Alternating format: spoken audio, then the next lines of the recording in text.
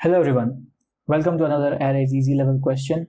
Now this question is a pretty easy one. This video is going to be a very small one. Okay, only the question is given is in a twisted language, but it is not that difficult to understand. So basically we are given, if we go into the question first, we are given two arrays, seats and students. Okay, now what we have to do is we have to move our student at ith position or jth position to some other position given in the seats, such that the student has to make the minimum movement. Okay, if I'll explain it here, let's say we are at student 2 in this example.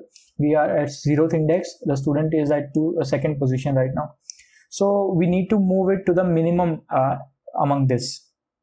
Okay, now if you will see, either 2 minus 3, that is absolute value of 2 minus 3, that is going to be 1, and 2 minus 1 is also going to be 1.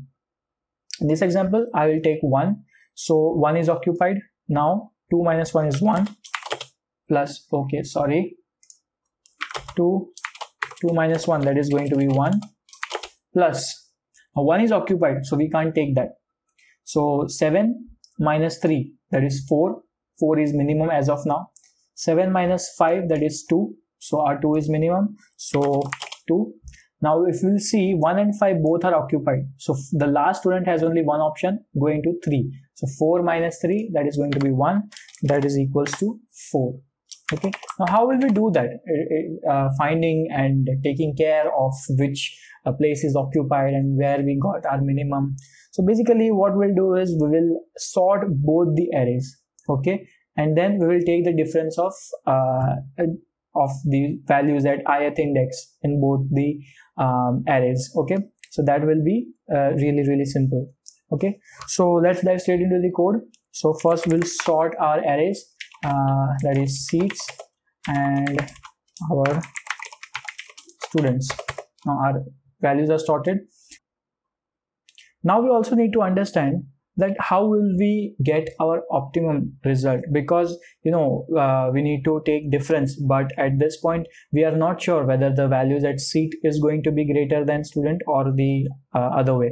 Okay, so what we'll do is, let me first create our final result. I will assign it to 0. Okay, and next what we'll do is we will go through our arrays. Now for both the arrays we have the same size, so we don't have to worry about that. We can take either seats.size or students.size, it won't matter. Now we need to take absolute value of what? Seats at I minus student at I position. Okay, and at the end we will simply return our result. Okay, let me submit this.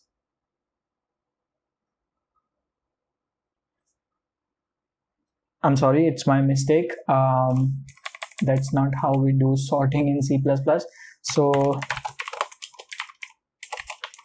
seats.end. Okay, same here, begin and students.end. Okay, so our sorting is done. Let me submit this again.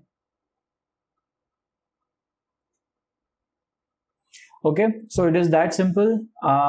Just I forgot how to sort in C++. So that's it for this video. Do let me know if you have any other suggestions or queries for me to solve from any other platform. Okay, thanks for watching. I'll see you in the next one. Till then, keep coding.